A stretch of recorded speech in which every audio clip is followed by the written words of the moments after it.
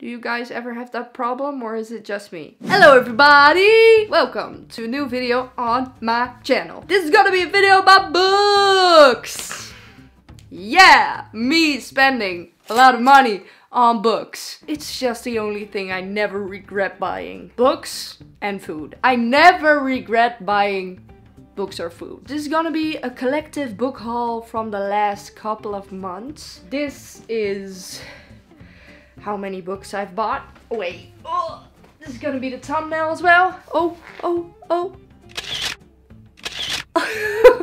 It's a lot. A couple of months ago, when the stores were open for a little bit, I went to a bookstore for the first time in months, and it was like I could cry. I was so happy when I walked in that store, like, oh, it was so good. And I bought four books. These are the books that I bought. First of all, we're gonna start with a book that I'm reading right now. That's Aurora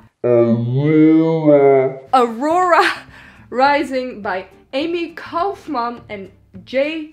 Christophe. This is an English book. I am on page 412. It's a little bit too high for me. I'm a little too small. Oh! Yeah, this is better. So, hi. A little technical difficulties. I'm reading this book right now. I think it's hard. There are a lot of characters, there's a lot happening. It's hard to keep track. And even though I'm almost finished, it's a tough cookie, you know. Every time I pick it up, I have to really focus and get into it again. And normally I pick up a book and I just start reading and it's easy, but it's not really easy. But I still want to know how it ends. I don't want to not finish it. I bought the second book as well. I don't know if I want to like read this right after, but I'm afraid if I don't, I'll never pick it up again. Do you guys ever have that problem, or is it just me? It's about a couple of people in space. It's science fiction. It's about people in space. They are a certain squad and they have to fight against... I don't even really know what they're fighting against. When I read it, I think I know, but now I have to explain it to you, and maybe I have to read it again. I don't know if I can. All This Time by Mickey Daughtry and Rachel, I don't know, Lippincott. I've read 5 Feet Apart. That's one of the few books in my life that actually made me cry, like made me bawl my eyes out. I came inside, my boyfriend was like, weren't you just reading a book? And I was like, yeah, that's why I'm crying. It was such a beautiful story. So when I saw this book and I saw it was by the same author, I was like, I need it. I don't even know if I read what's on the back. Cal and Kimberly are the perfect couple. At least that's what Cal's always thought. But when Kimberly breaks up with him on the night of their graduation party, Cal's entire world is turned upside down. Literally. Their car crashes, and when Cal wakes up, he has a brain injury. Kimberly is dead. No one in his life could possibly understand until Marley. I think this will be my next read. If you want to know what my next read will be, just follow me on Goodreads. And let's go to the next book. My God! Frankly in Love by David Yoon. Y'all, I love this book. I don't know how quick I've read this, but it was... I love this book. It's such a nice book. Oh, Frank loves Joy and Joy loves Frank. Frank's parents immigrated from Korea and have pretty much one big rule for Frank. He must date only Korean girls. But Frank has fallen for Brit, who is smart, beautiful and white. His friend Joy Song is in the same boat, and so they make a pact.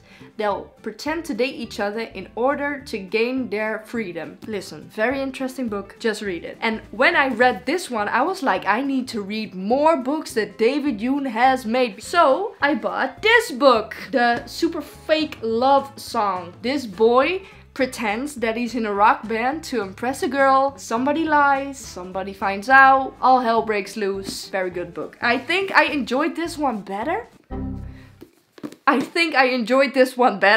This is a Dutch book. I don't think M.J. Arlich is a Dutch author. He's been writing British crime series. I think he's British. This is Wie niet weg is. This is from the Helen Grace series, and I've read a couple of those books and I really enjoyed them. But like the last time I've read a book from these series was like a couple of years ago, and I was in the bookstore and I saw this and I was like, oh, I have to get into this series again because it was so good. So yeah, there it is. I have it in my collection now. This is beautiful. Mwah. Social Creature by Tara Isabella Burton. I can't remember how I found out about this book, but the cover just made me think of Gossip Girl. It's not on Netflix anymore. It's like my guilty pleasure. I've seen it 3 times. I'm so sad it's gone. It was my easy thing, you know. If I wanted to relax and not think about anything, I would watch Gossip Girl and everything in the world was great again. I don't know why, but this just made me think about Gossip Girl, so I had to buy it. Lavinia has it all. Lavinia has an apartment on the Upper East Side. Upper East Side! Gossip Girl! Lavinia goes to glittering parties that last from dusk till dawn. Lavinia wants to seize life and live it to the fullest. Lavinia's gonna die soon. Louise knows this. And you know this. What the frick? I don't know what I'm gonna get myself into, but I need to read this book. Nothing Ever Happens Here by Sarah Hagger-Holt. This cover, it's gorgeous. It's about a trans woman. Will we ever be a normal family again? Izzy's family is under the spotlight when her dad comes out as Danielle, a trans woman. Now, shy Izzy must face her fears, find her voice, confront the bullies and stand up for her family. I think LGBTQ+ stories are so important for people to read and for people to understand, you know. I saw this on Goodreads, I saw the cover and I fell in love, and then I read what it was about and I was like, I need to read that. Oh my god, I really want to read this. Solitaire by Alice Oseman. Saw a lot of things about this writer and I was like, I have to check it out for myself. So I bought this book. Is this a sort of high schooly thing? I don't know, but it really intrigued me. So many books, so little time. This book I've read in like 2 days, I think. Hendrik Groen is a Dutch writer, but he's internationally known and his books are so funny! This is Opgewerkt naar de eindstreep. Het laatste geheime dagboek van Hendrik Groen, 90 jaar. This is his last diary and it's all about the pandemic and how it's been in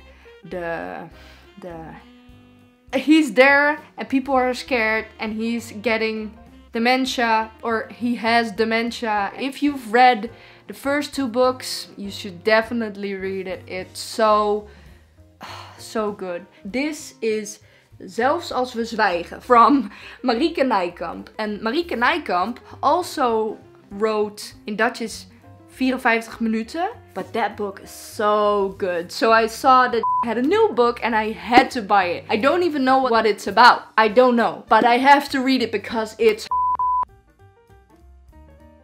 last one that I've actually read already. It's The Midnight Library by Matt Haig. Matt Haig is someone you should really follow on social media. The way he talks about mental health is, I really appreciate him. And this book is so beautiful. It's about a woman who wants to attempt suicide, and then she comes into a world between life and death, and she's in a library and she can go to different versions of how her life could have been. And it's very interesting to see how different scenarios could have turned out. It's a book about hope. You should really check it out. It's really good. I can't really explain it, but you have to read it for yourself. It's really good. And that's all, folks. What is the last book you bought? Let me know in the comments below. And if you have any recommendations for me, please send those in as well. I'll be making these videos a lot more in the future because yes, I love K-pop, but I love